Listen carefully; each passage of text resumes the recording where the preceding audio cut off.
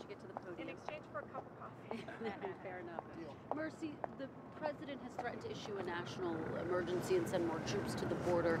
Is that a real threat? Is he serious about it, or is he trying to pressure Democrats? Look, I think the president's going to find ways to fund this wall. We obviously want to resolve this issue with Congress. That's a priority.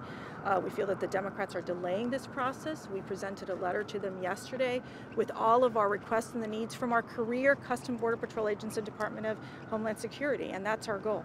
Has the president actually started drawing up plans, though, to issue a national? Look, we're finding ways to ensure that we can try to get the what we need to secure the border, the resources we need to secure the border. As we know, this is not only a humanitarian crisis that we're seeing in the southern border, but we're also seeing a national security crisis in this moment.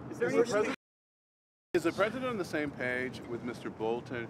It sounds like the plan he's laid out could take years to get us Syria. Well, I think the president's made it very clear he wants to bring the troops home. We've done our work in Syria, which was that to destroy the territorial caliphate. As we know, it's Department of Defense that comes up with the operational plans to make sure that we are able to withdraw our troops safely.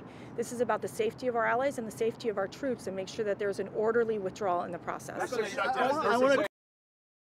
What's the White House message to those federal workers who are on track to miss their first paycheck on Friday? It is so important that they call the Democrats and basically tell the Democrats, stop the delay tactics, let's negotiate. For weeks, the White House has provided a good faith offer. For weeks, the White House has done what they can. They've opened the doors to the White House to have them come and work here and negotiate. This is what it's about. It's about a negotiation.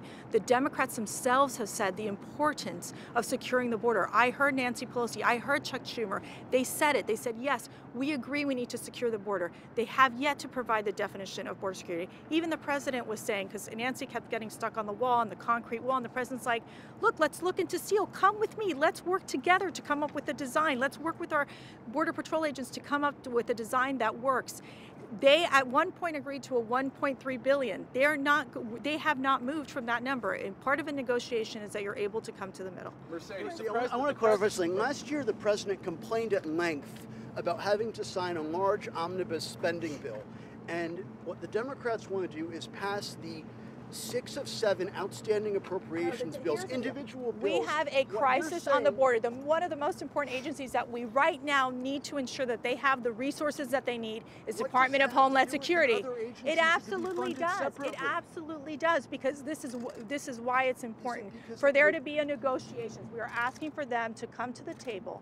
They themselves want to secure the border. Democrats want to secure the border? Great. Come to the table. We are ready to negotiate. We are willing to come to a deal, reopen the government, stop the delay tactics. The negotiation over steel, because